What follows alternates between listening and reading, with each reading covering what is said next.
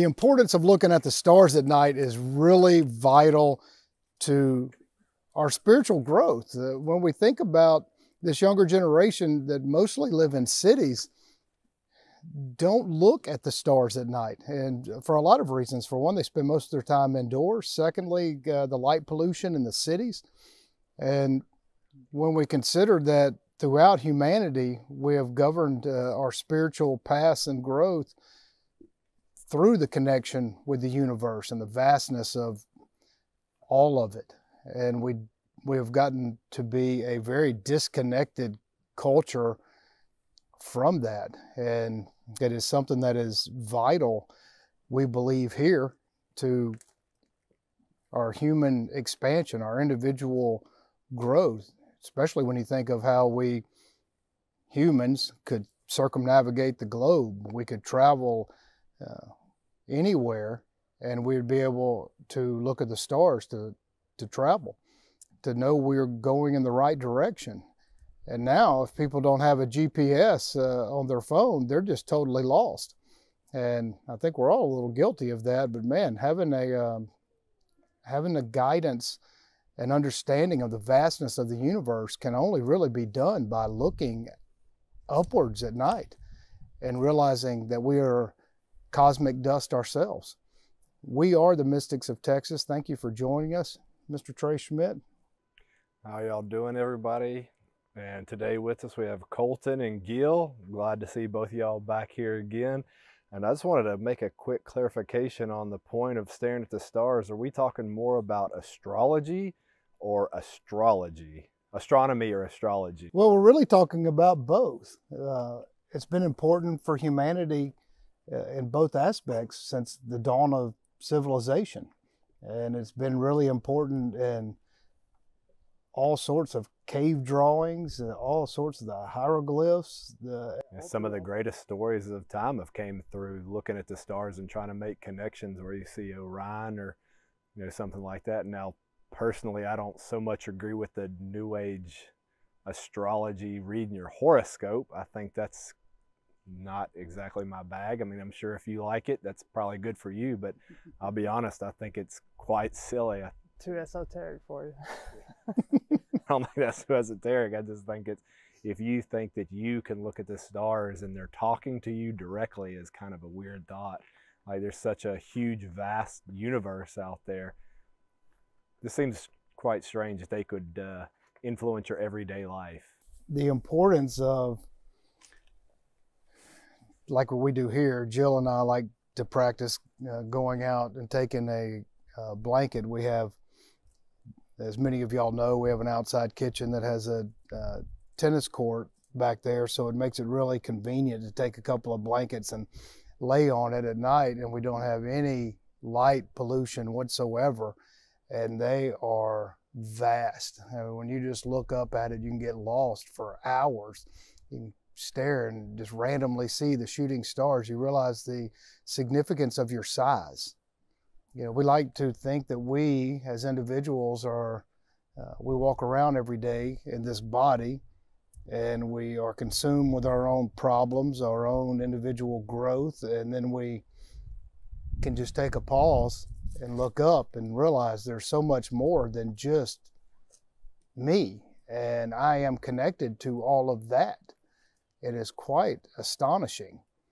And it's something that we are losing rapidly in this country, because what do adults and kids do now? They get home from work. They're busy. They got to hurry up and do homework. They get on, play a video game. They watch television and go to sleep and never hardly take a moment just to go outside and to gaze at the stars, to look where they come from. We are all cosmic dust. What do you say, Gil? I say that this is a very important topic, and yes, it is unfortunate that this staring at the stars, at the sky, the midnight sky, has been reduced to a minimum by the enculturation of modern society and the light and noise pollution of big cities and electrical technologies that are arresting to our senses and taking our attention into a little box of entertainment. And so I feel that there is a great value in staring at the sky, since we're living in a house of mirrors. And it is important to also decide, what mirror do you like to look at? What aspect of yourself would you like to become reacquainted with?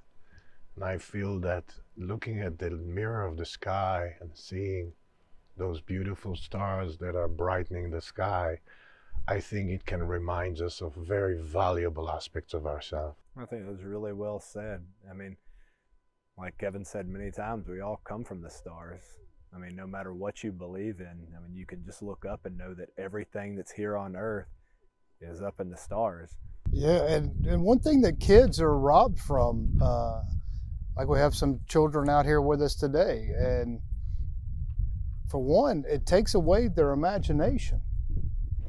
I mean, how wonderful is it to sit outside with your family or friends at night and stargaze and daydream about the cosmos? It's something that is becoming rapidly lost that I hope that humanity can grasp and come back to. And for a lot of reasons. For one, it's extremely romantic.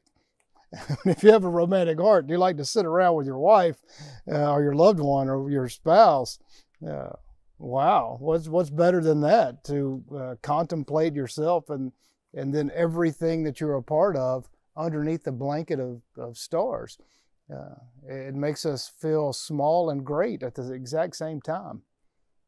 It is a wonderful experience, and it's something that even I'm guilty of not doing all the time, but for certainly we do it a lot more than most, at least one night a week, and it has enhanced my life greatly by just showing myself that, wow, you know, there's a lot more to life than just going inside and sitting in my bedroom and waiting to go to sleep. There's a lot to contemplate inside of myself and all the vastness around me. You know, I think you touched on something really big there, that you go inside and wait to go to sleep, or you watch a little piece of glass with a light behind it. And so many people, especially the younger generation, spends their entire life just looking at a piece of glass with a light behind it. And that's all it really is. You're robbed from all the creative things that you can come up with on your own, and you have this structured creativity that is forced upon you, that you have all these people that are saying, oh, watch this and do this, and this is what life is supposed to be like, and this is what you strive for in life, and this is what you do in life, without letting anyone examine their own life and what makes them happy. So I think you are that's an extremely valuable point, and we see it everywhere. And I think it is one of the major disconnects with how come it is difficult for people to start looking inward when they have their five senses, and one of the most important being the eyes, and you're limiting yourself to staring at paint on sheetrock inside your house, when in fact you can just walk right in your backyard and just look around, not at your neighbor's house, but straight up in the air.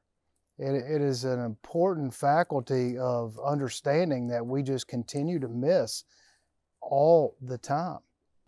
I agree. The midnight sky, the night sky, has been, throughout history, has been a source of inspiration, of wonderment.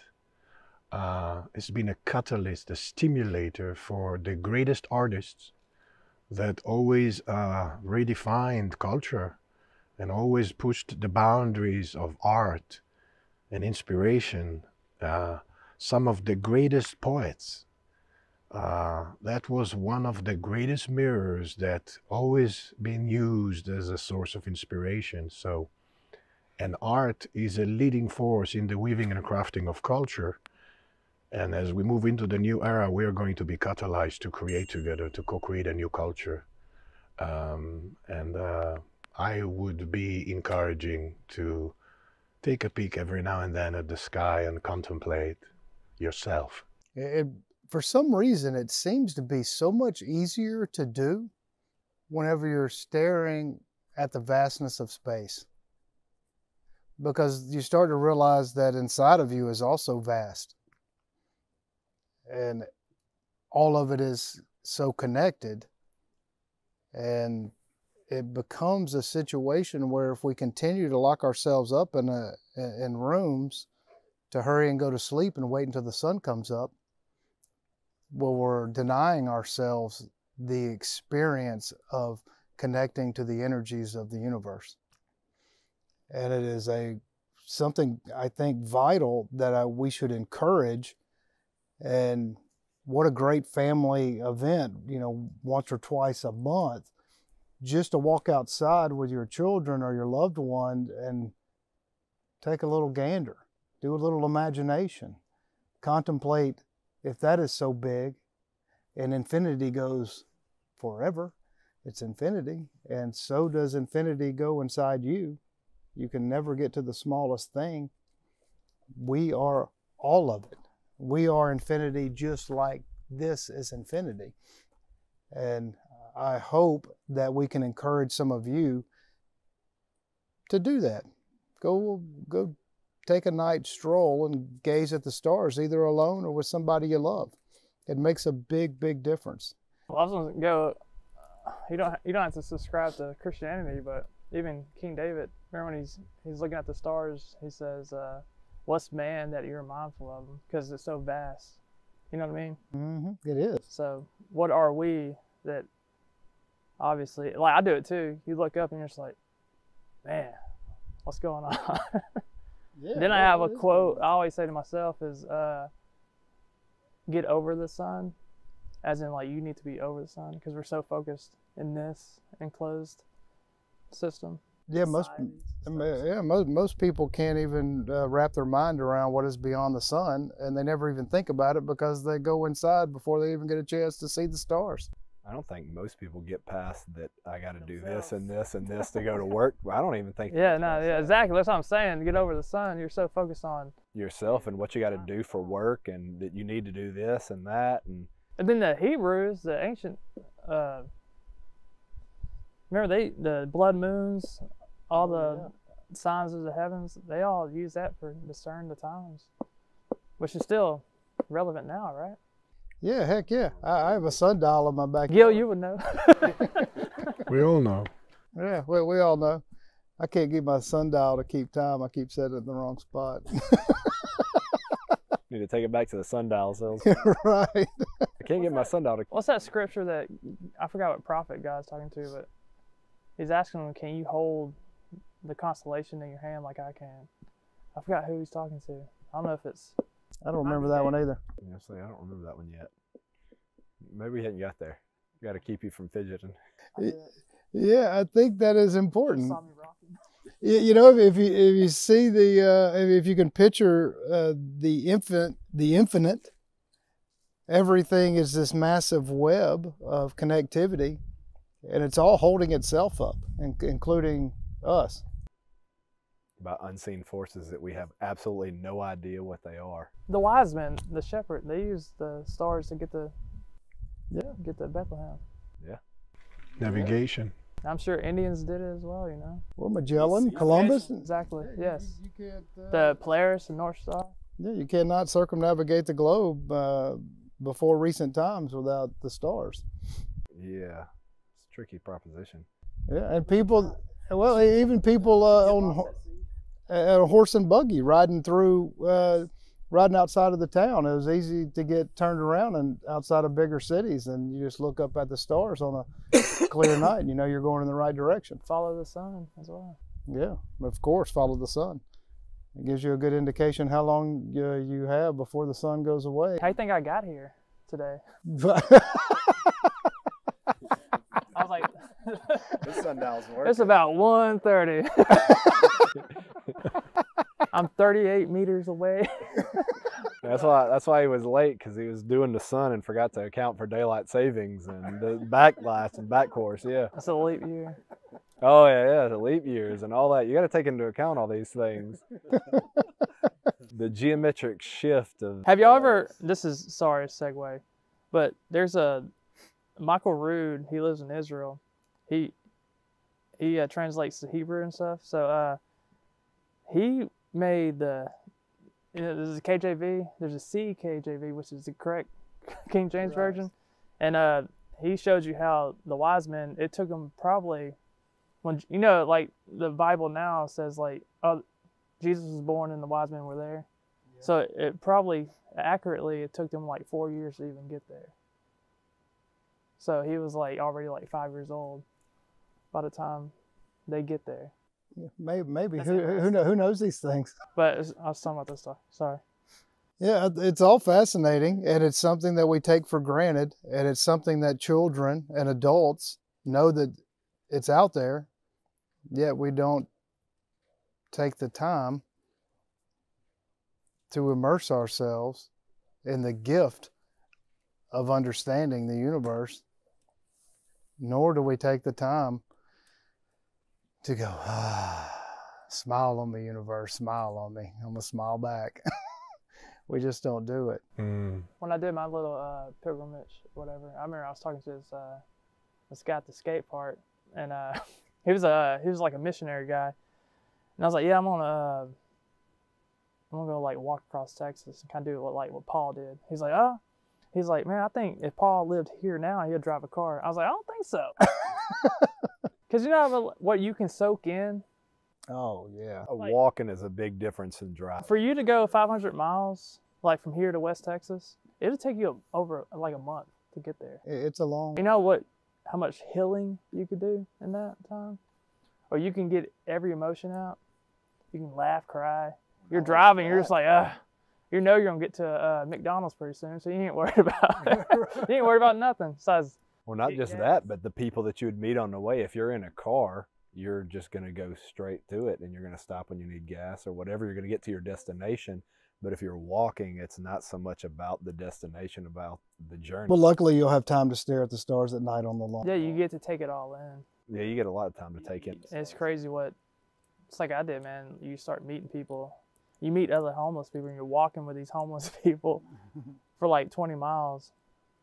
And you get to know their story, but if you're driving, you're kind of apathetic towards everybody. You got to get to your destination. You get road rage, and everybody gets mad at everybody, and then you're not using the stars to navigate yourself. You're using the GPS and the interstate signs. It's like we hung out a couple days ago, and we just sat outside on rocking chairs in the sun. Yeah, isn't it great? Oh man, it's fantastic. I'd rather do that than anything. Well, it's one of the great things about coming out here, because every Sunday is so different. You know, we have larger and small groups, and we oftentimes, if the weather is nice, a lot of times conversations with people can go into the night. Sometimes they don't, but whoever likes to stay can. And we sit outside and we talk and we stargaze and we work on figuring this life out and how to be better people. And man, how does that and then snap. Then you're like, oh, I gotta go work tomorrow. Man, back at it. Dadgummit, help me, stars, help me. Let me get corrupted all over again and release at the end of the weekend. Yeah, that's what it takes sometimes. You know, we are wrapped up in this world and this, you know, we have to work, most of us, to sustain our life, to be able to eat, have a roof over our head, to pay the extortion of governments that some people call taxes. And that's right. It's an amazing proposition to think that we're robbing ourselves of the connection to the universe. And I hope that this short video helps you all to expand your horizons. Take your kids outside, take a stroll in a park where there's not much light, and really soak it in for yourself and your soul. It is extremely beneficial and a big stress reliever too. Anybody else have anything to add to that? I don't think so. It was well said. Thank y'all for joining us, and you're welcome to come out if you stayed this long in the video. If you're a local to East Texas or Northwest Louisiana, come visit us. We'd love to have you out. And you can find us at mysticsoftexas.com, and our videos are everywhere: YouTube, Rumble, BitChute, all of them. Thank you. Have a good day.